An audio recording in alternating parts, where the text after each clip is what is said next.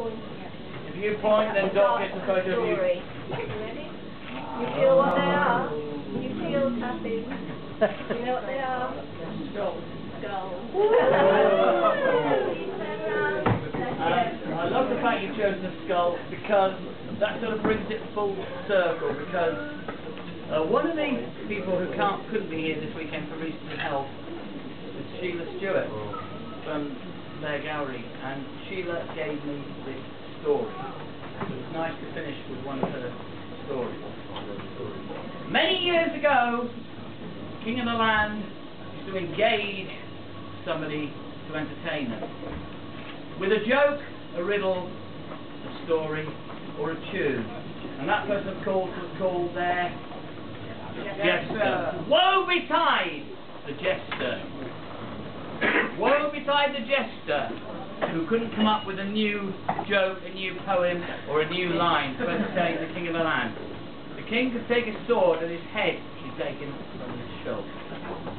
And there was once this jester who, quite frankly, was boring the king. He hadn't come up with a new story, a new joke, or a new ballad, a new song for many, many months. And the king said, come up with something fresh tomorrow, otherwise I shall take your head from your shoulder. So the poor jester had his head in his hand, and he went outside the castle and into a big field. Right in the middle of the field, on the grass in front of him, he came across this shining white skull. And he looked down at the skull, and he stroked his chin. He said, what brought you here? To his amazement, the skull said, talking brought me here. And the jester went, whoopee! I found something new to entertain the king. The king will never have seen a talking skull before. This has saved my life. So we went back into the castle to the king, and he said, Your Highness, I found something to entertain you, a talking skull. And all of the courtiers laughed. They were laughing at the jester for believing this skull was talk. But the king was fascinated. He said, show me. So the king followed the jester, and the courtiers followed the king, out of the castle, down the lane, into the middle of the field. And there in the middle of the field, shining white, was the skull. And he made a circle around the skull. And the king looked at the jester and he said, make it talk. The jester looked at the skull and he said, please speak. The skull said, again the jester stood there and everybody laughed at him. The courtiers laughed at him for believing the skull. The king was getting a little bit edgy. He said, make it speak to me. So the jester looked at the skull and he said, please, please, please speak. Again, the skull said.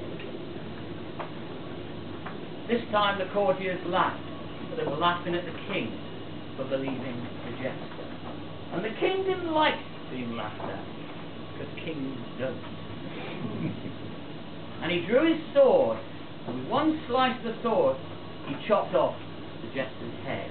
The jester's head fell to the grass and landed next to the shining white skull. The courtiers grabbed hold of the ankles of the corpse and dragged it up the lane to the castle. Just a few minutes after they'd gone, the skull turned to the severed head of the jester and said, and what brought you? And